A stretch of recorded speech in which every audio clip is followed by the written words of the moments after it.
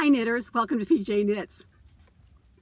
It's another episode from the back seat of the car in my local park on a sunshiny Tuesday.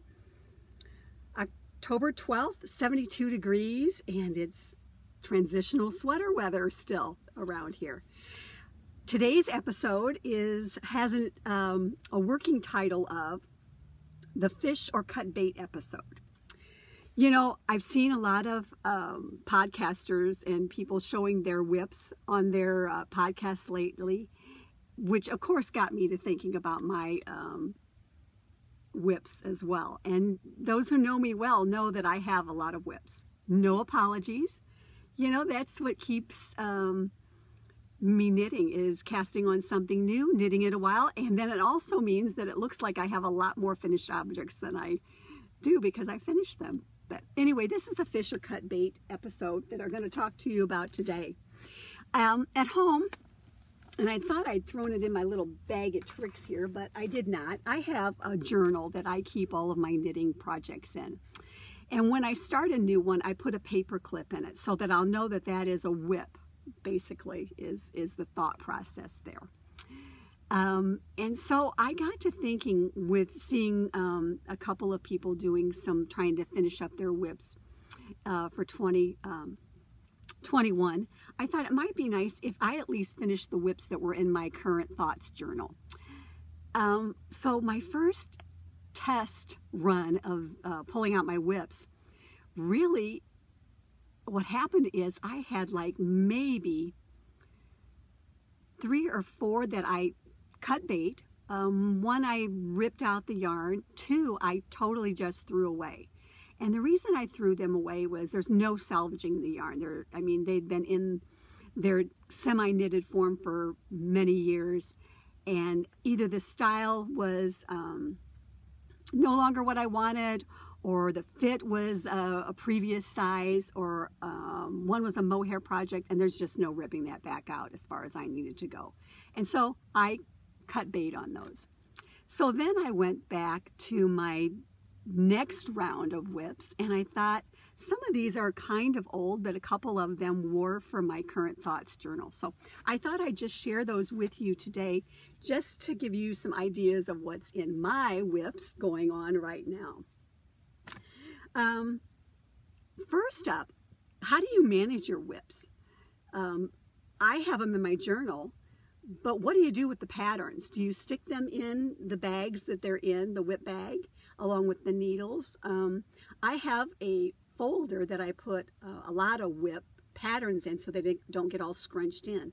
And I'm really trying to be a lot better about making sure that I put the needle size on there and where I stop recently. I didn't do that on everything, but I try to do that in my journal and on the pattern page, just in case they kind of get separated. So I'm wondering, how do you manage your whips? Or maybe you don't have any long-term whips.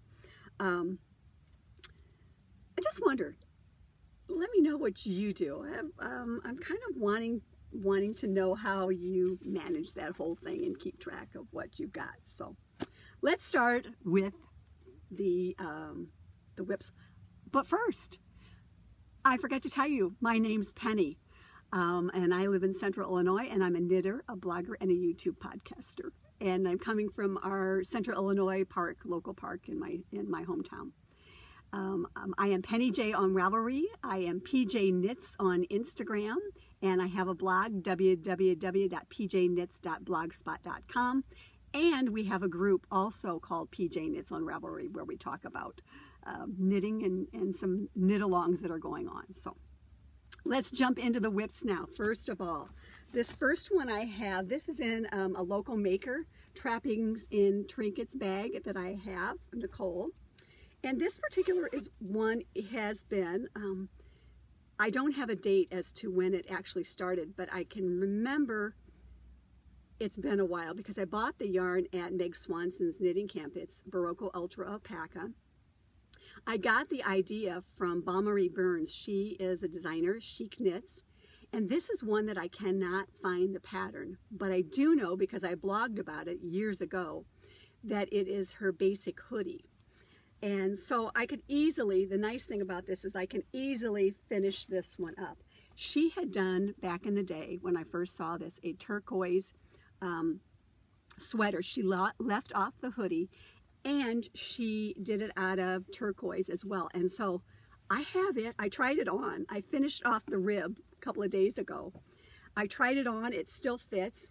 I just have to put the sleeves on it and the ribbing on it. So I'm almost done with this, and I have plenty of yarn for that. And I had the needles in my bag, so I knew what size needle that I was working on.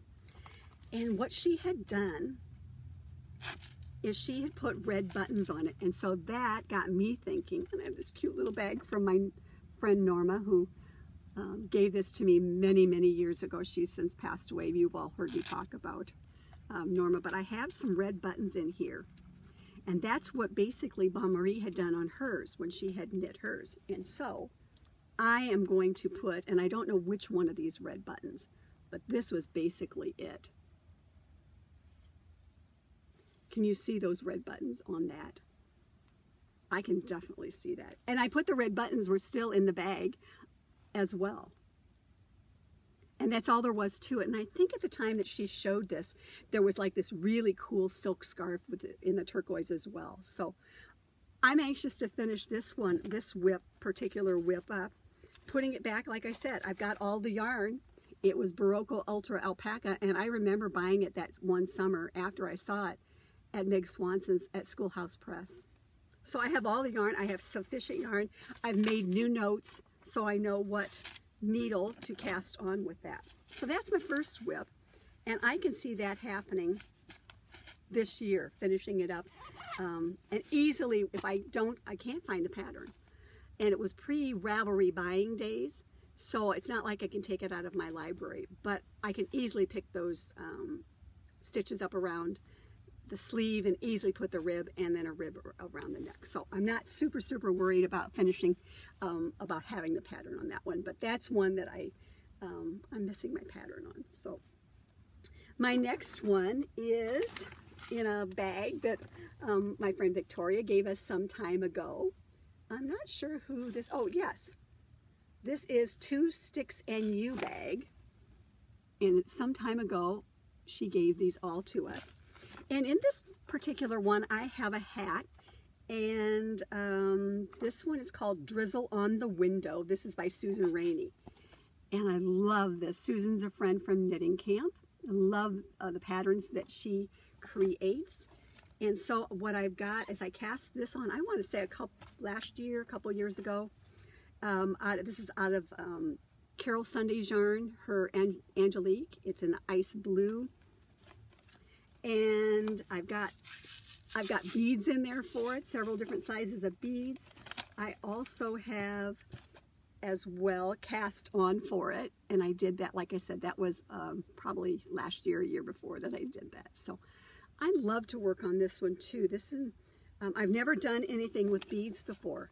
And so I have several things in here.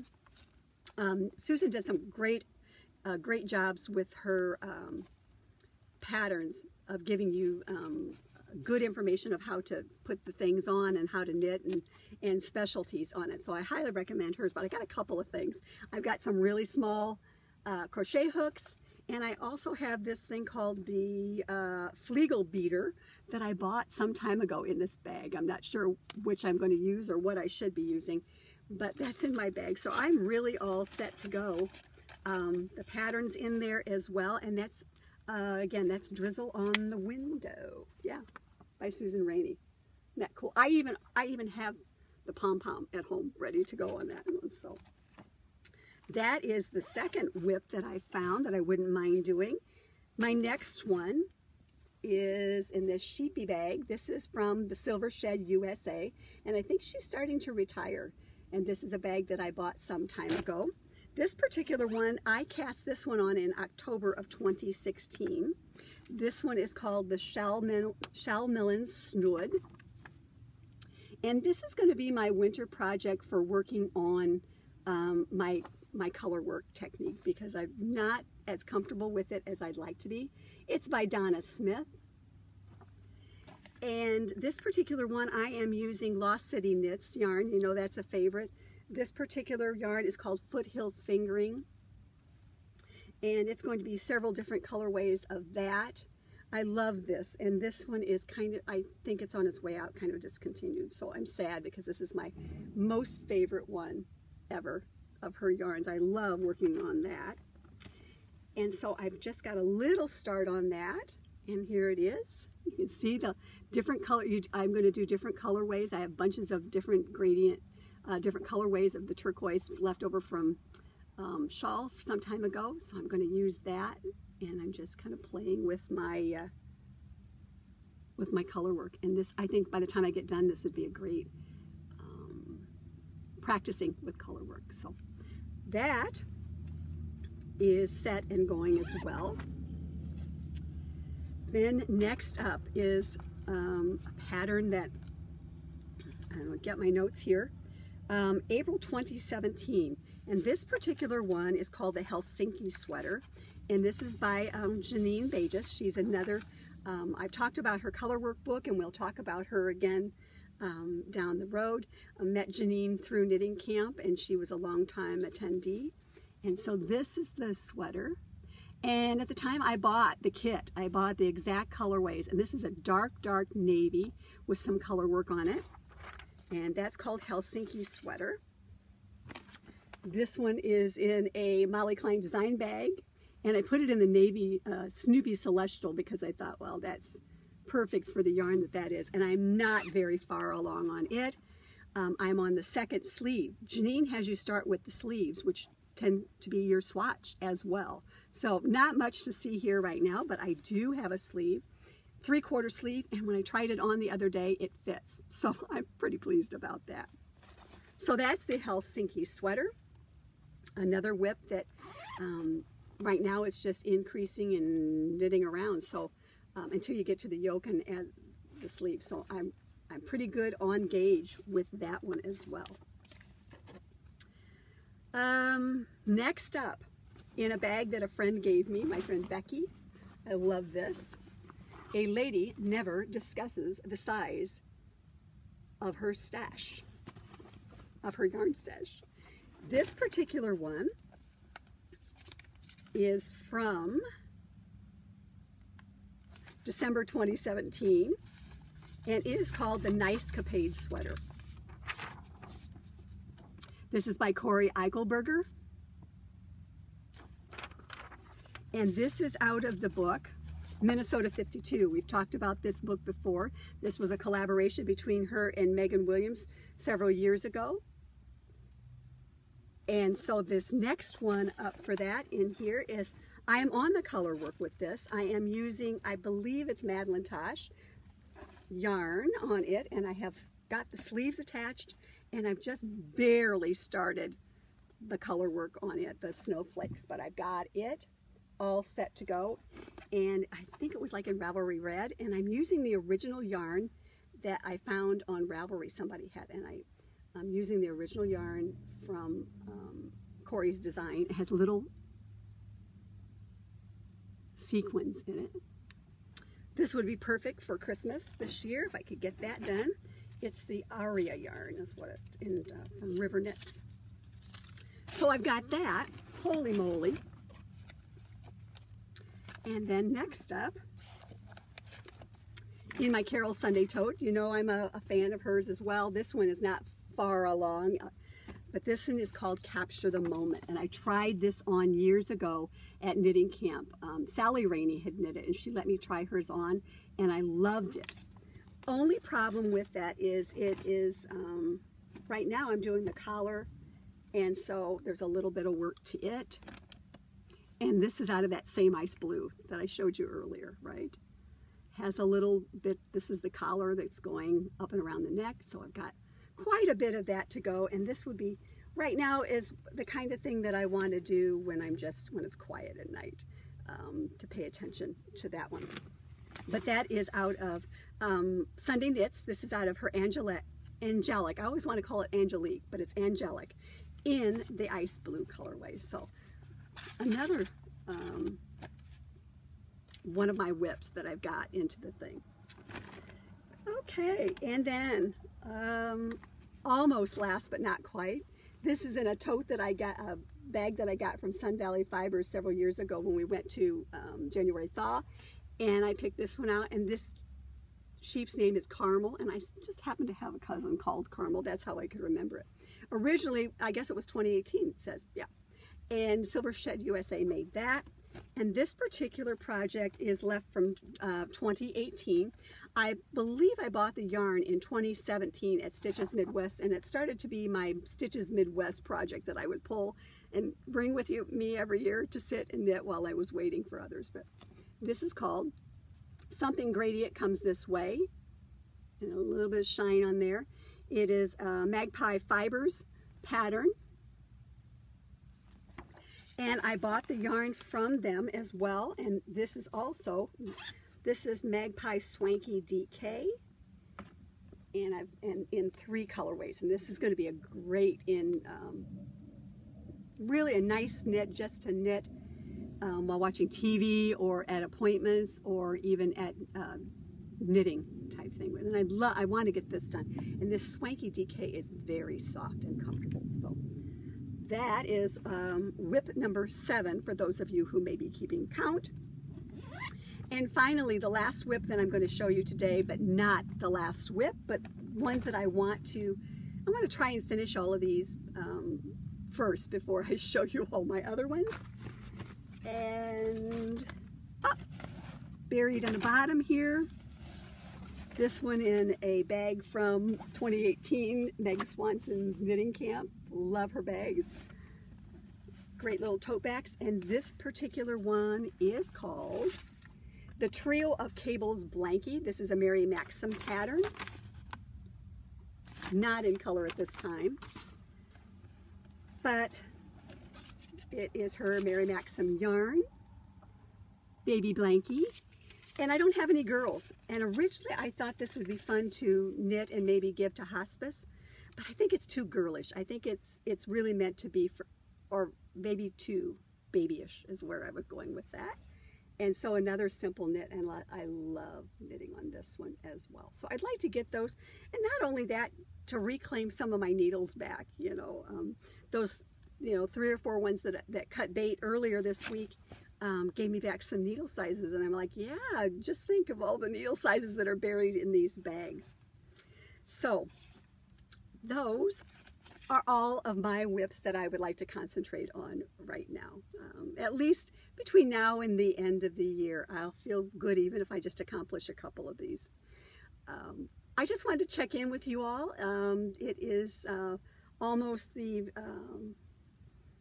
middle of October, and it's sunshiny here, clear sky. The rest of the week looks like rain, but well, we'll make do with the rain, won't we? Because it's nice to be able to sit home and knit with the rain. So let me know about your WIPs. What do you think? What do you do with them? Do you have a lot of WIPs? You don't have to tell me how many. I do, and that's fine. That's okay. I'm okay with that. Things that are going on.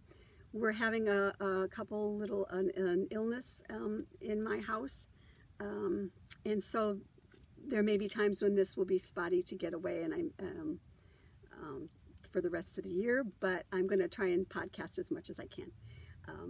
All will be well. I am fully